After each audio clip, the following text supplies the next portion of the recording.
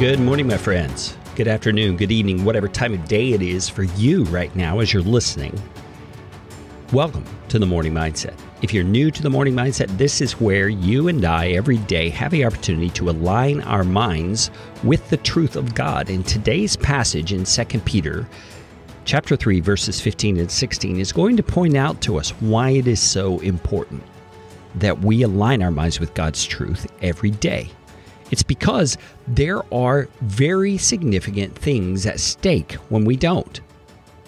We have to tap into God's wisdom for living, God's wisdom for living internally within ourselves as well as living in the world that we're in. Now, let me read the passage and we'll go on from there. 2 Peter chapter 3, verses 15 and 16.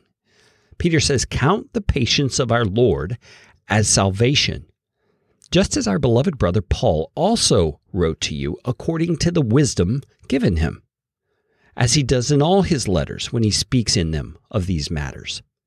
There are some things in them that are hard to understand, which the ignorant and unstable twist to their own destruction, as they do the other scriptures." Now, Peter is commenting on Paul's writing, and there's this twisted sort of comfort that I find in this when I read that Peter also found some of what Paul wrote to be hard to understand. Peter was one of the apostles. But Peter, like me and like you, like most of us, is just a simple guy. He was a blue-collar worker. He was one who used his hands most of his life to provide his own living. He was a fisherman, just a common everyday guy. And Peter is saying, man, that Paul guy, he was a Pharisee before he became a Christian, and he writes some deep theology in those letters that he sends. And he, just like I'm doing right now, has written to you, according to the wisdom God's given him, about these issues of Jesus returning and us being at peace and living godly lives until he returns. And here's the point I want us to key in on today. He says there are some things in Paul's letters that are hard to understand, which the ignorant and unstable twist to their own destruction, as they do the other scriptures. My friends, when scripture is not understood rightly, when it is twisted, it destroys people. Now stop and let that sink in for a moment. Untruth about God and about eternal things destroys people.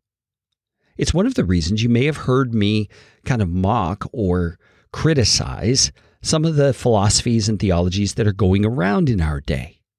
Ideas like the law of attraction is what you hear. It's not a law at all. It's just a feel-good kind of philosophy that has no substance or truth to it.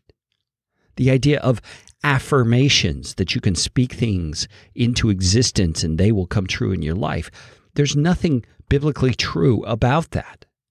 My friends, people sometimes will go after those theologies, those types of philosophies, and teach them by using Scripture. They will point to Scriptures and they will use it as support.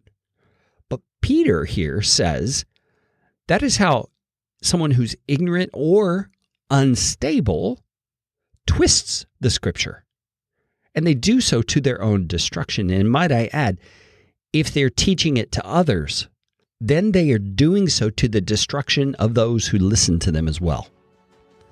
Oh, my friends, we have such an opportunity every day to align our minds, and I say this all the time, but listen to the words, to align our minds with the truth of God, the King of Kings, the Lord of Lords, the overseer and creator of the universe.